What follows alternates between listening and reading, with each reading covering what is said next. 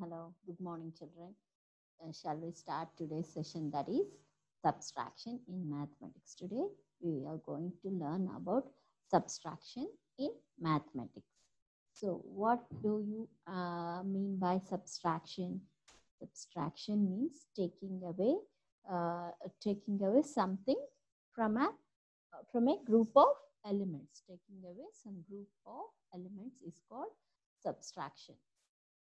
So here is our chapter name is subtraction, and we are going to learn about simple subtraction.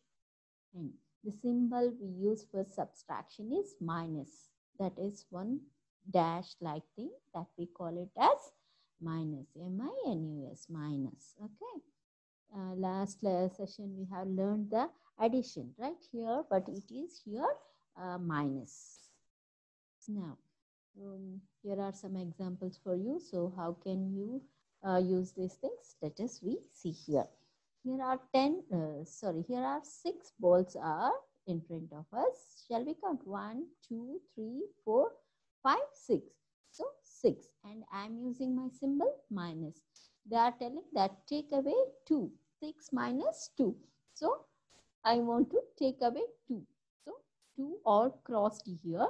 So after removing 2, if we cross out 2, how many are left? 1, 2, 3, 4.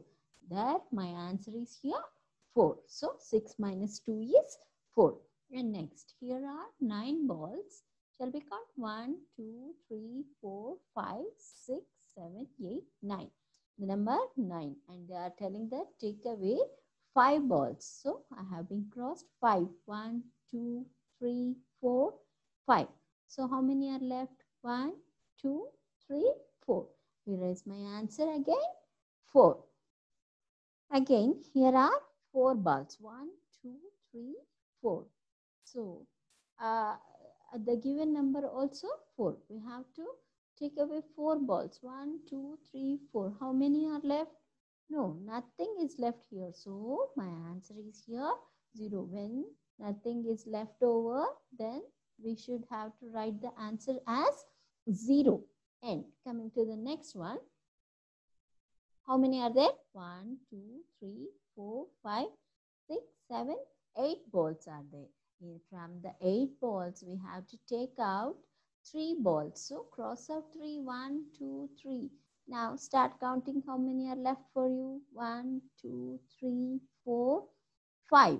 5 are left. So my answer is here 5. See here 6. 6 balls are there. 6 minus 2. What is coming here? The answer is 4. And the next one, 9 is there. 9 minus 5. What is the answer? 4. So 9.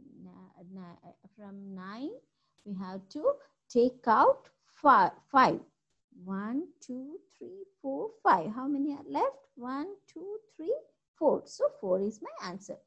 Here 4. I have to subtract minus 4. 4 minus 4, what happens if we take 4 and we will cut out 4? What is my answer? My answer will be 0. And next, from 8, you have to take out 3. What will be the leftover? 5. 5 is your answer. Here, one problem is for you. For example, 5 minus 2. 5 minus 2, what happens? In 5, we have to take out 2. 1, 2. What are the left? 1, 2, 3. Here is my answer is 3. So in this way, we have to take subtraction. So you already know about the things, that is how to subtract and how to add. So you have to do the exercise problems what I give for you. Okay. Okay. Today's session is that's it. Okay. Bye bye.